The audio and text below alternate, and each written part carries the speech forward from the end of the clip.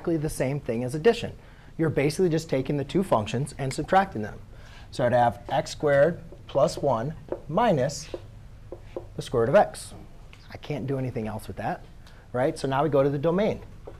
Is there any numbers that we cannot plug into our rule and get an output? Again, the domain is going to be the same. We can't plug in any numbers that are less than 0. So x has to be greater than or equal to 0. Or you could write it as 0, comma, infinity.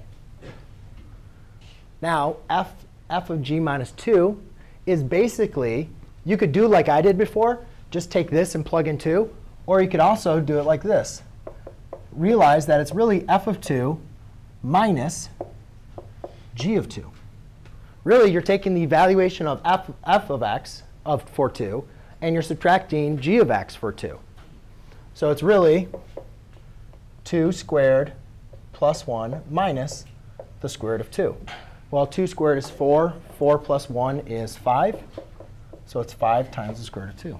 So if you were to plug in 2 into the difference of the two functions, you would get the exact same answer I just got, just a different way of doing it. OK? But the main important thing I want you guys to understand from this is